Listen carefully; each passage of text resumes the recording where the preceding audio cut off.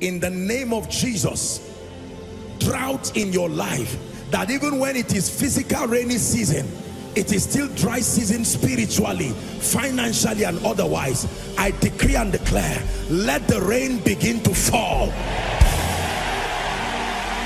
Let the rain begin to fall. Let the rain begin to fall. You're welcome to another spirit-filled message on Christocentric Message. If you're new to this channel, I would entreat you to hit on that subscribe button and then to like this video. As well, I would want you to share this message across, because we believe that as this message is coming forth, it's going to bless you. Graces are going to be imparted unto you, and then God is going to visit your home. Thank you for watching. Stay blessed. So before you shout Jireh to the nations, call him in your room. Verify that you know what happened in the burning bush. That's why God told Moses, I'm not going to allow you embarrass and disgrace me. Let's do this at the burning bush. A sample of the miracles you are going to be showing Pharaoh. Throw the rod, pick it by the tail.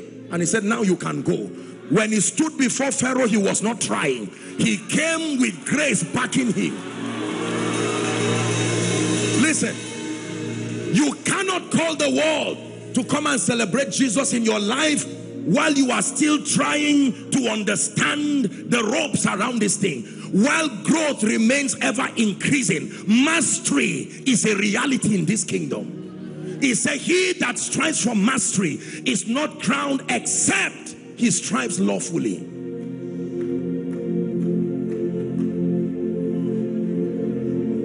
Is someone learning? So, he has given us exceeding, my apologies for leaving this on the screen, but this is powerful. I want you to see it. Exceeding great and precious promises. Did you know, Reverend Sam, many of the miracles we think God uniquely brought to others was already there for everyone. There are few miracles we celebrate in the lives of people that was uniquely channeled to them. These are possibilities that are left in the spirit.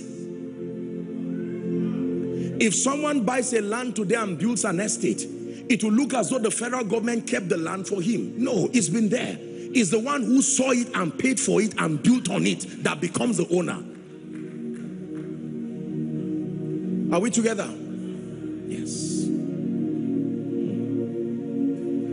I believe what I'm telling you with all my heart. Exceeding great and precious promises. So your first assignment, please sit down, please sit down. Your first assignment now, remember what we are dealing with, lifted by grace. You want to understand the dynamics of the supply of grace, that when it has to do with the enabling grace, it is revelation dependent, not desire dependent. Many believers keep wishing in their desire or keep complaining in their absence of results. Why are things like this in my life? That is not the seed for the abundance of grace. Grace and peace be multiplied through the knowledge. Not your knowledge, the knowledge. It's your assignment to find out what knowledge controls prosperity. What knowledge controls lifting. The grace for prosperity does not come until the knowledge for prosperity comes. The grace for influence never comes until the knowledge for influence comes. I want everybody to hear my voice. So how are you going to go about it? I will tell them to hear me. No. Hear ye him is a grace that is supported by a kind of knowledge. Knowledge number one. If I be lifted from the earth, I will draw all men. Do you know that? Otherwise, it becomes a risk for God to draw men. You need to know the kind of men God draws to you first. Find out the kind of men God drew to David. There were men who were in debt. There were men who were distressed, wicked people altogether. Are you ready for that kind of attraction when you do not know what to do with them? No. The mighty men you are calling do not come as mighty men. They come as weak men. Then the knowledge you have now turns them to mighty men. I was very touched hearing the story. I believe that is a lady in the church. Hearing there's nothing more powerful. It's called the transforming church. You know what that means? That means you come as you are, but it is against the mandate to stay as you are. That means, listen, the body of knowledge God has given his servant has a grace for transformation, but that grace is not, it does not come until you submerge yourself. There is a body of truth, doctrinally speaking. If you do not know, you will not carry the grace. Listen, look at the ratio of impartation to teaching. 3 years to 1 night. Please sit down. Look at the ministry of Jesus. The ratio of impartation to teaching. For one encounter on the day of Pentecost, it took 3 years plus 40 extra days. When he resurrected, he did not even have time to celebrate it. Returned from heaven and said, gentlemen, go back, let's discuss. In 50 days, the Holy Ghost is coming. There are still some things I've not taught you. And the Bible says he spent 40 days teaching them the matters of the kingdom. As powerful as impartation is, the value of impartation is when it comes upon a vessel that has knowledge. The potential of impartation is released. That is why impartation in ignorance can easily delve into witchcraft and extra biblical practices, because there is no knowledge to define the coordinates of the administration of the anointing. Is someone learning tonight? Knowledge. Jesus is never called the prayer of God. Jesus is never called the fasting of God. Jesus is called the wisdom of God. Jesus is called the word of God. All these activities I mentioned were richly captured in his life, yet he refused to be named after them. He could name his house the house of prayer, but he named himself the word, the compendium, the logos of God. Are we together now? The Bible says, hast thou not heard, hast thou not known, the everlasting God, the Lord. It says he's not weary. And then it says there is no searching of his understanding. It is that understanding that grants him the capacity to not be weak. When you say God is not weak, it's because there is a vast body of knowledge that forbids him from limitation. Grace and peace be multiplied through knowledge. So here's how it works. Your first assignment in activating the supply of the enabling grace is to understand methodically these exceeding great and precious promises. My question for you is, do you know them? Because you see, you are not saved by works, but you are saved unto good works. Are we together now? The purpose of the investment of God's grace upon your life is that you would produce results according to John 15 and verse 8. It says, herein is my Father glorified, when ye bear much fruit, so shall ye be my disciples. John 15:16. You have not chosen me, but I have chosen you and ordained you that you should go and bear fruit, and that your fruit should abide or remain. Most believers have celebrated ignorance or have random their approach to acquiring spiritual knowledge. Please look up. Their approach to acquiring spiritual knowledge is rather random, sir. If they stumble across a message that profits them, fine and good. If they so happen to meander around a conference, fine and good. There is no staying methodically to be taught line upon line, precept upon precept. The absence of methodical mentorship is why there are gaps in the spiritual understanding of many believers. Hence, the absence of grace. So people know something small about favor. They know something small about speed. They know something small about help. They know something small about prayer. They know something small about fasting. And all of those knowledge, they are important, but they are insufficient to produce anything potent spiritually. Grace and peace. Have I lost you tonight? Grace and peace be multiplied unto you through the knowledge according as his divine power, the Bible says, hath given us all things, right? But it says through knowledge, through knowledge, through knowledge.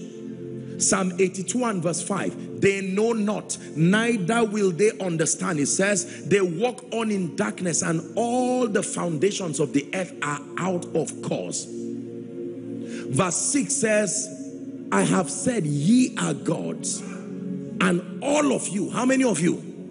All of you are children of the Most High. Remember, Jesus made reference to this scripture. Verse 7 says, but you shall die like mere men. So the absence of spiritual knowledge, exact knowledge, reduces a man with godlike capacity to become a mere man. The Bible says, an heir, for as long as that heir is a child, that he differeth not from a slave. What does that mean? The experience of that one, even though a legitimate beneficiary of the inheritance, will not be different from a slave. Is someone learning? So the Bible is very, very clear as to the fact that God made a commitment that is connected to conditions. So the first assignment is to know those promises. What has God said concerning me? The Bible calls them exceeding great and precious promises. My sister, listen to me. My brother, listen to me. It does not matter what your background is. Whilst it is profitable to be inspired with those you think have gone, that God seems to help, let me bring you good news that the same Lord is rich unto all. In as much as there are disparities as far as the election of grace is concerned, everybody in Christ, Bishop Oyedepo will say, has a high calling. There are no low callings in Christ. By reason of the election of grace, we may have certain duties, certain offices that may seem to look higher than others, but let me tell you the truth, everybody can make maximum kingdom impact with their lives. If only you know how to tap into the supply of this mysterious supply of the Spirit, all blessings that we call grace.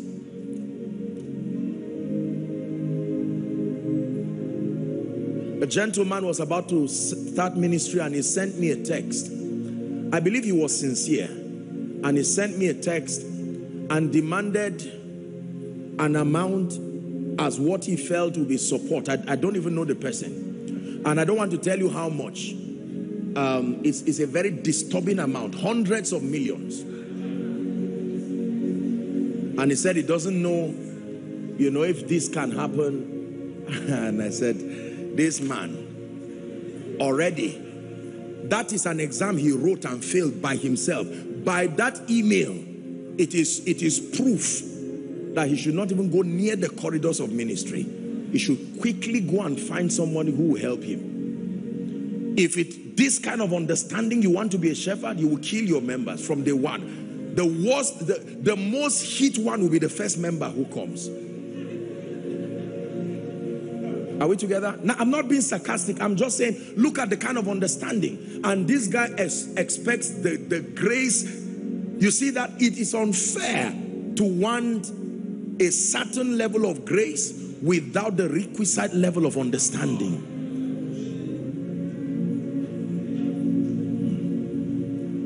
Hallelujah.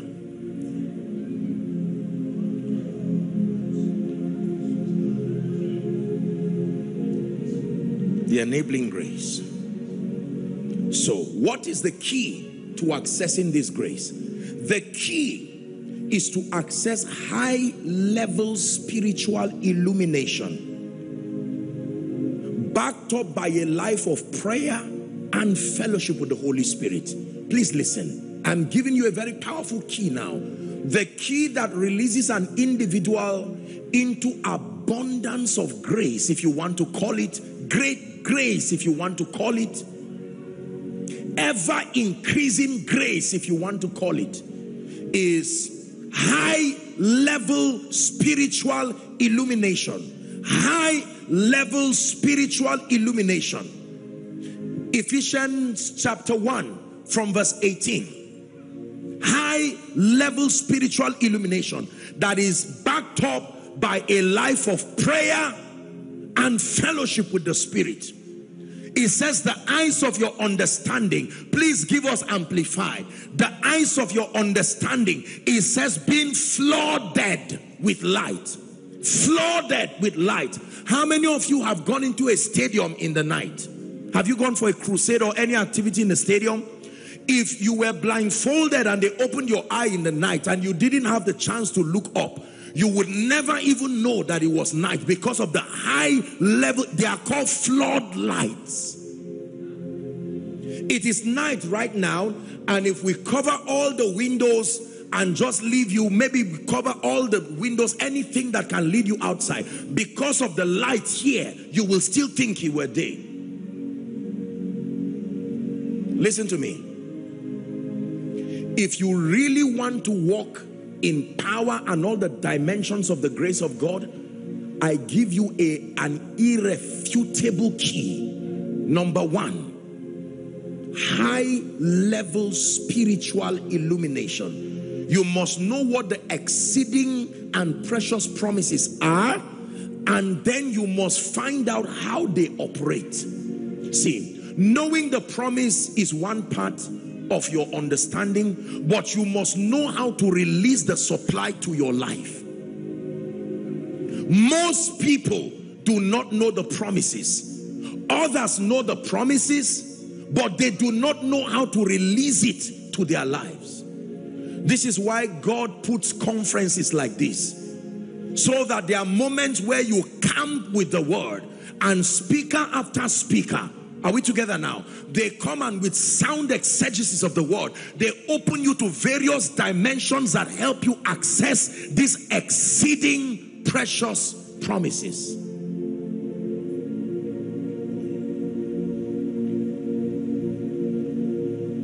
The eyes of your understanding. What version is this? Being enlightened. Let's go to Amplified again. That you may know the hope of your calling. Thank you. And it says, to which he has called you, and the riches of his glorious inheritance. Where? In the saints. Show us the ancient path. Will you lead us along eternal highway?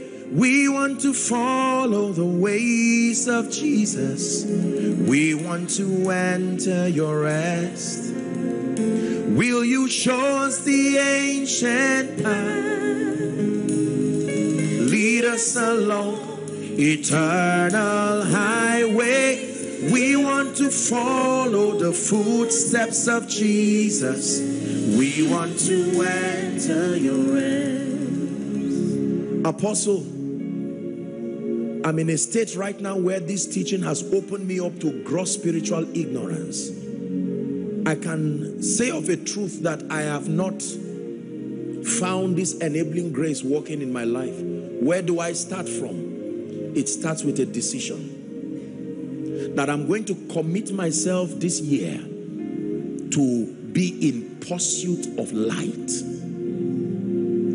I'm going to cut away from vain activities that only distract and flatter, and pursue substance as far as my destiny is concerned. Seeing then that my exploits are grace dependent, and that this grace is knowledge dependent, my passion for that grace must be expressed through my passion for knowledge. Structured knowledge that works, because the Bible says, listen carefully, it says that was the true light. That means there are false lights. They carry a semblance of results, and you waste your time around them only to find out that they cannot translate to the profiting of your destiny. In fact, the Bible says it this way. Paul, mentoring his son in the gospel, he says, meditate on these things. He says, give yourself wholly to them, that your profiting may appear unto how many? All. I made up my mind like never before that I will put myself in the position of a student who does not know anything. Because 1 Corinthians chapter 8 and verse 2 says, let him that thinks he knows anything, it says, that he should know that he does not know anything yet as he ought to know. So I challenge myself. I thank God for what God is doing. But there is a benchmark. It says, this one thing I do. Is that in your Bible? Forgetting the things that are behind. It didn't say forgetting bad things. Forgetting the things that are behind. It says, I press towards the mark of the high calling in Christ. I press. I press. I press. Study. Study. The Bible says to follow them who through faith and patience have obtained. Do you know that what you are calling your future is already somebody's reality? There are people who, by reason of the investment of the Spirit, they have toured this earth. I'm telling you, they have tamed life like an animal. There are some them you can follow. And we will never settle for less.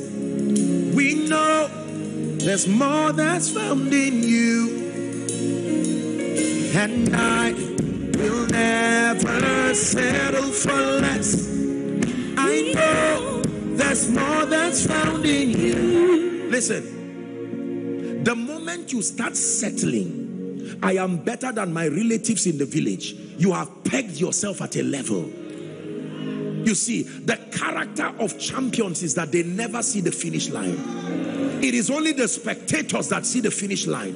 A champion has lost the ability to see the finish line. When coaches train champions, they extend the finish line by several meters beyond the actual finish line, so that psychologically they peg themselves at a higher standard, and they are surprised on the day of competition that they finished, because their mind still believes they should go further. Let me challenge someone here. It is too early to start clapping for yourself. I celebrate what you have started doing, but if your pastor, your man of God, the prophet over your life is still with energy and passion driving, you don't rest on the second day. You rest on the seventh day. Some of you are already resting even before the seventh day. Apostle, I went to my small fellowship. Or Apostle, I was invited for a fellowship, and my goodness, the word was so powerful. Who marked you? By what parameters did you vet that meeting?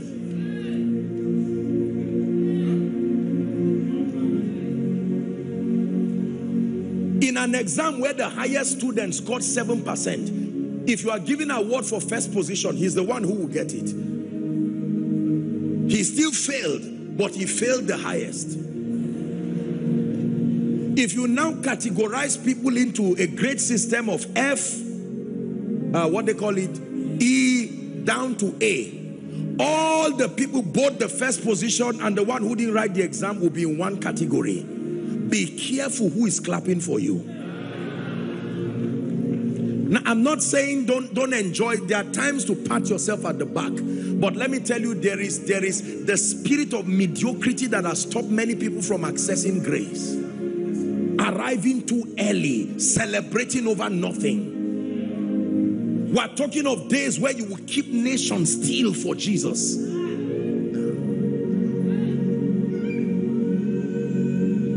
I minimize my hearing and my seeing of anything that is able to distract me. No. It is a formula that has worked powerfully for me. If I hear you clapping from afar, I tell you, God bless you from afar, and let's get to work. For as long as there is somebody not healed, for as long as sick people come, 500 of them and 2 are healed, we give God glory, but that's not the best. Come on.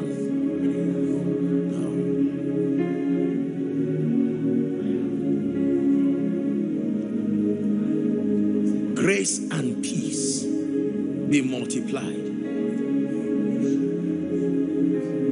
You built one house and you are about to sleep. What if God says sow it? You are not there. You are not there. You are not there. Stop arriving too early. You are not there. This is a prophetic word for someone. Don't say I am better than my relatives. We are talking about the nations. We are talking about revealing Jesus to nations and territories. Let me find somewhere to tie up my teaching so we pray. Saliga baratusiata. High level spiritual illumination. Write this down, please. Backed up by a life of prayer and fellowship with the Spirit. 2 Corinthians 13:14. 2 Corinthians 13:14. Let me prophesy to someone. You don't have to stand. No eye has seen, no ear has heard what God has prepared for you. So I submit to his work in me till Christ be formed in me. No eye has seen, no ear has heard what God has prepared for me. So I submit to his word in me till Christ be formed in me. The week you came for this conference, be patient. Something is happening that you are not yet seeing. We have been trained to celebrate success by external parameters, but it happens within out. You are the transforming church. The Holy Ghost is breathing upon you and doing something upon your spirit man. I know no one has risen in your family. I know they have concluded that nobody can ever rise. Can anything good come out of Nazareth? Nathanael said. Listen. It was not Nathanael's fault. He was not lying. Find out how many Nazarenes died shamelessly in the Bible. He knew what he was saying. Find out about Samson, that they rise and fall. And he said, Jesus, we know that you are just a balloon that will rise up and not last. And Jesus said, I may not seem to last, but mine is not weakness, it's for a cause. Nathanael said, can anything good come? We have studied you. There is a pattern that surrounds your life. There are many of you, whilst you are here sitting or standing, it's like there is a voice that is speaking to you. Will the nations ever celebrate Jesus upon this life? You don't have to be in ministry, as it were fivefold. The grace of God. Neither do men light a lamp. The key word is light the lamp. If the lamp does not have fire, it can be thrown anywhere. But the moment light comes, it says you cannot hide it. It will burn everything under until it gives light. He said in that similitude, let your light so shine. Someone prophesy, so shine. Say it to yourself, so shine. So shine. So shine beyond Abuja, beyond Nigeria. So shine for his glory, for his majesty. Now listen, please. The grace of our Lord Jesus Christ. Did you see the word grace there? The next word we see there is love. The third word we see there is communion. They coexist. Grace, love, fellowship. That you access grace by contending for high level spiritual illumination, backed up by a life of prayer.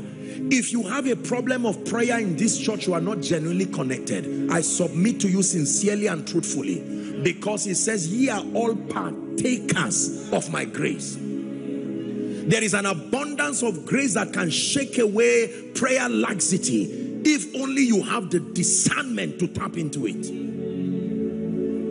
And fellowship with the Spirit. Let me tell you this. The secret of being visible is to be hidden. You see, when you can learn to hide in his presence, it will compel the nations to look for you.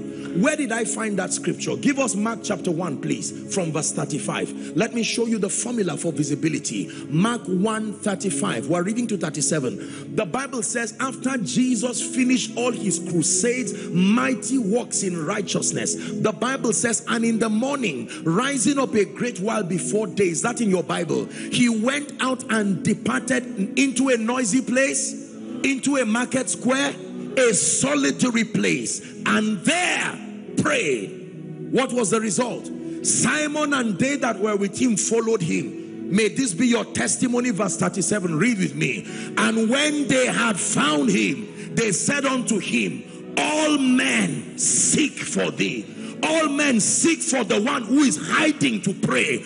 All men seek for the one who is hiding to study. All men seek for the one who is hiding to rise in light. All men seek for the one who is hiding to know.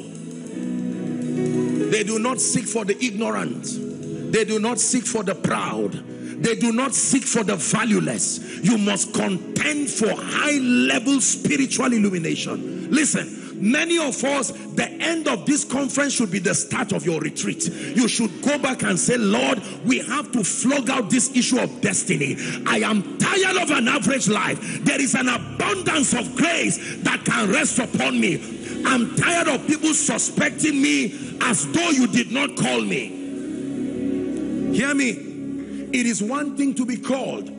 But Apostle Paul encourages us. He says, give diligence to these things to make your calling and your election sure. That means it is your responsibility to stop people from doubting the validity of your call. Jesus, a man approved by miracles, signs, wonders. Apostle, God has called me into the financial realm. Congratulations. We will give you some time. And if we don't see a seed, we have a right to say, listen, faith is not foolishness. If it is not working, go and seek for true light. Are we together? Yes. You have tolerated ignorance in your life too much. You have gauged your success by poor and wrong parameters, and you have accredited yourself where you should be challenging yourself to rise. It is amazing that Jesus is sitting at the right hand of the Father and he's still making intercession as though what he did were not finished. That is the spirit of a champion. Having said it is finished, Paul, at the zenith of his apostolic ministry, he said, this one thing I do, forgetting the things that are behind, I press. Looking unto Jesus, he said, who is the author and the finisher of our faith, who for the joy that was set before him, is that in your Bible? That he endured the cross and he despised the shame. I made up my mind that for as long as I am alive, nothing will hinder my pressing. I will learn, I will grow, I will build, I will stretch, I will challenge myself. It was Bishop Abioye who said, how am I stretched? Stretching does not kill. He said, I must walk the works of him that sent me while it is day. You are a business owner here. The time you use for jealousy and pitying yourself is the same energy you would need to invest yourself in superior knowledge. Knowledge is like a lift. It can lift you. In certain nations of the world, there are buildings that are up to 200 stories, and in a matter of minutes, the lift is at such tremendous speed, sometimes you don't even know you are rising. You just know you started and it's gotten there. Your life may look like you don't even, you see, the thing with mastery is sometimes it's so effortless, you are not even aware how fast you are going. Except that thanks be to God who causes us always to triumph from one level of results, one dimension of exploits to the other. Hallelujah. The key again, I repeat as we prepare to pray, high level spiritual illumination. Go and write the various aspects of your life where you have not seen the grace of God speaking. Be very sincere with yourself. I have seen that there is no favor in my life. This is not negative confession. This is acknowledging what is there so you can deal with it. Two of you can be working as friends. They will greet and bless one person and leave you. And the person who blessed him knows you more. It tells you that thing is not working. When Samuel met with Saul, Saul told him, by reason of what has come upon you, you will be returning back and you will see 3 men holding 2 loaves of bread. They will salute you and give to you. You think people just give? No. Thou anointest my head with oil. I see what is on my head by looking at my cup. If my cup is empty, don't blame the cup. The cup is a report card that there is nothing on your head. Hallelujah. If there are 10 people to be favored in this room, I will start praying for the remaining 9. Because one position has been occupied for sure. You see, let me tell you something about knowledge. Knowledge gives you stability. The Bible says wisdom and knowledge shall be the stability of your times. Are we together now? It's time for us to settle down. Some of you need to go and get Reverend Sam's teaching and get all of the teachings you can find and settle down. And now begin to listen. Don't say I was there when he preached it. Is the result speaking? If the answer is no, go back again. Are we together? Oh, I read Papa Hagin's book. What was on him? Is it on you now? Read again. I prophesied as I was commanded. I saw some results. And he said, prophesy again. Again is a powerful word. It is the press for perfection. Again. I fasted, but I can fast again. I studied, but I can study again. I was serious with God and later became unserious. I can be serious again. For someone, this is your prophetic word tonight. Again. God is saying, go back again. Go back again. Go back again. Go back. The same way it was while you were with him on campus. I'm saying this prophetically. God is saying there was something you and me did while you were on campus. As soon as you came out, the vicissitudes of life have eroded your passion, eroded your prayer life, eroded your walk with God. Some of this before you started making money, and that word again, like the hair of Samson, God is calling you. Void yourself of these distractions and return to the place where you can say again. Dearly beloved, I hope you were blessed by this message. Do not keep the video to yourself. Share to as many as you can to help them bless. Check our homepage for more of our messages. Subscribe to the channel, comment on it, like it. See you on our next video. Bye. Pray, pray, pray for your destiny. Salaskade bashkana kata branda katekatos. Kade branda kata bakotos koto brekateka lekata. The phase of development. Lord, grant me the discipline